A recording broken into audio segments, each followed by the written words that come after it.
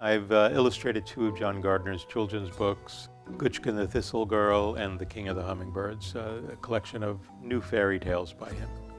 He made me feel like I was close to him in all the time I knew him. Lots of friendly conversations over martinis a lot at night or breakfast in the mornings. It was totally my choice as to what we picked to illustrate.